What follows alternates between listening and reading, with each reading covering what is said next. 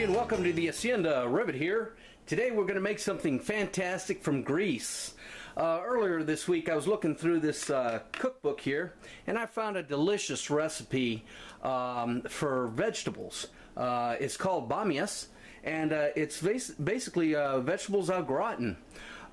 We got 1 pound of each of these vegetables that you see, with the exception of green pepper. That's not 1 pound.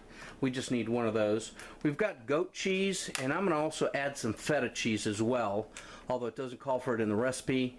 Oregano, thyme, and of course salt and pepper.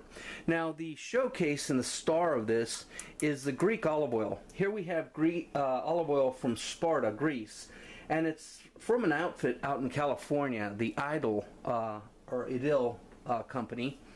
And what they do, they've partnered with small local farmers in Greece and Sparta who raise olive trees, and they help sustain small-time economies like that.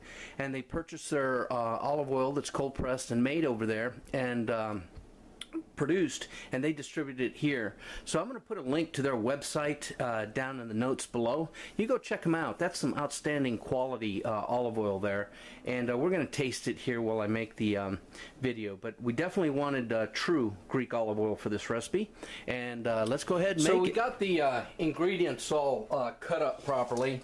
The tomatoes chunked, and these cut like so.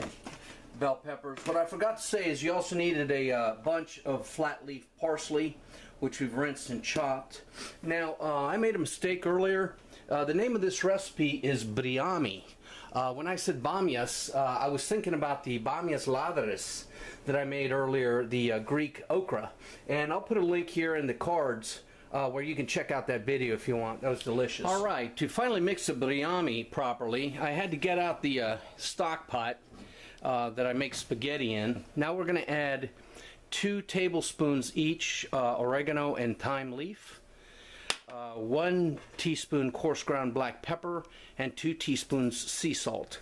We're going to mix that in together again and then put it in the casserole. Alright, now we got the Briami in a turkey roaster.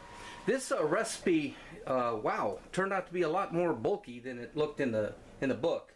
But anyway, we're going to use this Idol extra virgin olive oil from Sparta. We're going to start out by using a cup of this. Now, earlier I tried a teaspoon of this stuff. Oh my goodness, fantastic. Nice peppery finish, flavor. It's good and fresh and grassy.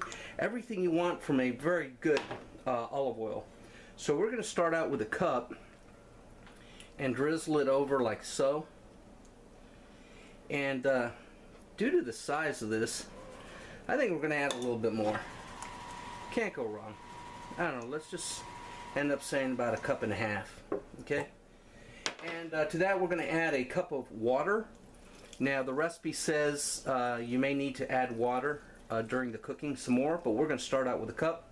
And it's going inside a 350-degree oven for an hour. Then we'll check it, and we'll check for roasting time. Okay, here we are. 2 hours at 350.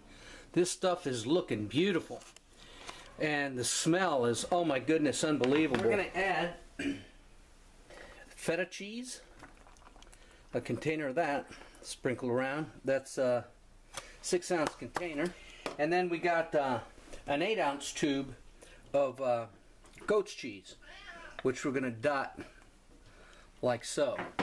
Okay, once that's done, we're going to put it back under the broiler. Alright, after about 2 hours at 350 and then a couple minutes in the broiler, the cheese is melting and starting to get brown, and it's looking delicious. Oh, the smell is just beautiful. So let's go ahead and get a serving of this beauty and deliciousness, and let's give it a try. Oh, yum.